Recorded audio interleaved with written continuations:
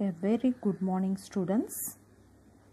Welcome back to 8th Standard Science video class.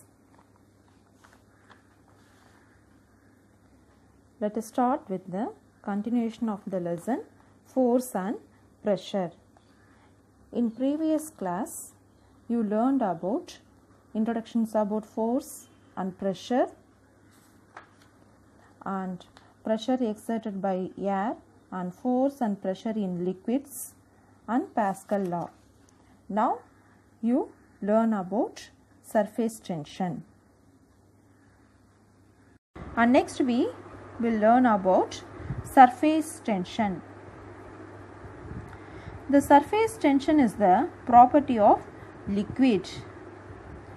The amount of force acting per unit length on the surface of the liquid is known as surface tension. There is an amount of force act on the surface of the liquid is known as surface tension, and its unit is Newton meter power minus 1.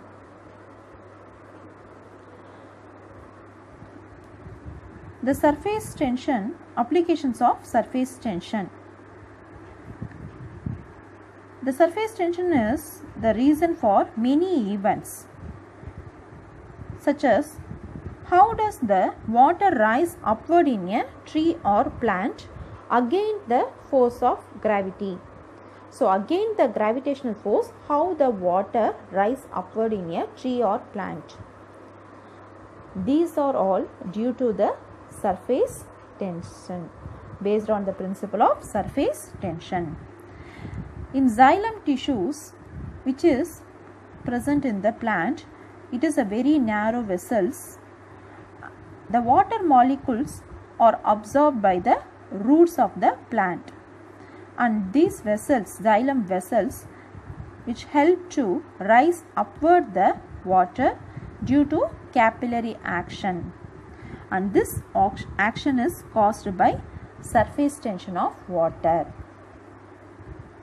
And next one is the water strider insect, which slides on the water surface easily due to the surface tension of water. And next one is viscosity. If you pour the three types of liquids such as water, olive oil and honey. If you pour three types of liquid in a ground surface, what will happen? Which one moves very faster? That is, the water flows faster than other liquids. The coconut oil flows with moderate speed. That is, the olive oil or coconut oil, anything which flows on moderate speed, and ghee which is flow very slowly.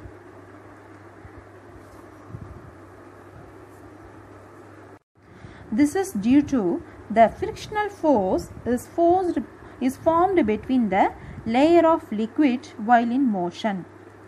That force is known as viscous force, and such property of the liquid is known as viscosity. And the viscous force is measured by the unit is poise. Next, I will explain about types of friction. The frictions can be classified into two types, static friction and kinetic friction. The kinetic friction is again subdivided into two types, that is sliding friction and rolling friction. First, I will explain about static friction. The friction experienced by bodies which are at rest is known as static friction. That means the friction is caused in rest object, that is known as static friction.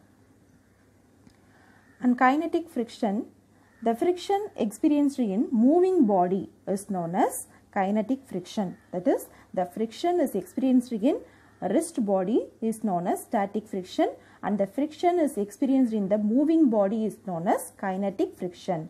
And the kinetic friction is again subdivided into two categories. What are they? Yes, that is sliding friction and rolling friction. Sliding friction, that means if one body slides over another body, that is known as sliding friction. And next one is rolling friction. That means if the one body rolls over another surface of the body is known as rolling friction. With the help of any wheels, the rolling frictions can be worked. Next we will learn about, that is the four static frictions which can be act on the rest positions of the body, and the sliding frictions and rolling frictions. These are the some of the example is there. And next one is factors affecting friction. There are three factors which affect the friction. These are nature of surface, weight of body, area of contact. First, nature of surface. If the body move in a rough surface, it will be difficult, and in other hand, if the body moves in smooth surface, it will be easy.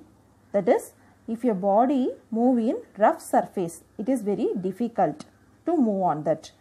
And if the body move in the smooth surface, it is very easily to move on that, because due to the causes of friction on the various surface of the bodies.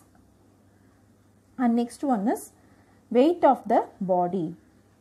If you pedal a cycle without any load or weight in carrier, means it is easy to move. But if you carry any load in carrier, then you pedal the cycle, it is very difficult to move, because the weight on carrier increases friction between tire and road. So it is very difficult to riding on the bicycle with the loading of weight. That weight can be increase the friction between the tire and road. And third one is area of contact. The friction is directly related to the area of contact between the two surfaces. If the area of contact is greater, then the friction will be greater. If it is the area of contact is lesser, then the friction will be less. Next we will learn about advantages and disadvantages of friction. First one, advantages of friction. The friction is necessary for our day-to-day activities. The first one is we can hold the objects in our hand due to the frictions. And if we walk on the road because of friction, if it is the friction is not there, means you will be tend to fall down. And writing on paper with the pen is easy due to the friction. And the automobiles can move safely due to the friction between the tires on the road.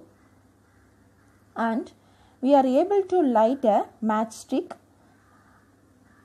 with the help of the frictions between the matchstick and the matchbox. And next we learn about the disadvantages of friction. The excess amount of energy is needed to overcome the friction, and this leads to wastage of energy. And next one is the friction produce heat, which cause the physical damage to the machines. If the overheat can be produced within the machines, means it can be physically damage to the machines. So these are the disadvantages of the frictions. And next we will learn about increasing and decreasing effects of frictions. Area of contact. That is, we already know if we increase the surface area, the frictions can also be increased. If it is decreased, means the frictions can also be decreased. And next one is using lubricants. Substance which is used to reduce the frictional force, that is known as lubricants. Once again, the substance which is used to reduce the frictional force is known as lubricants. And you already know, well known about that lubricants. You have to apply some of the oils and grease into this your vehicles or bicycles, because to reduce the frictional force. Some of the examples for lubricants are grease, coconut oils, graphite and castor oils. And next one is using ball bearing.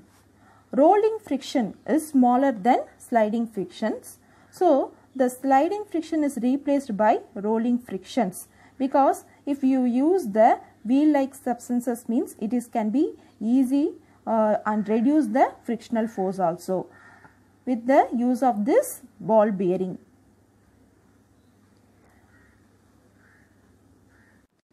So students, I hope you understood about frictional force, types of frictions and surface tensions, viscosity, and what are the advantages, disadvantages and the increasing and decreasing of friction. Thank you students.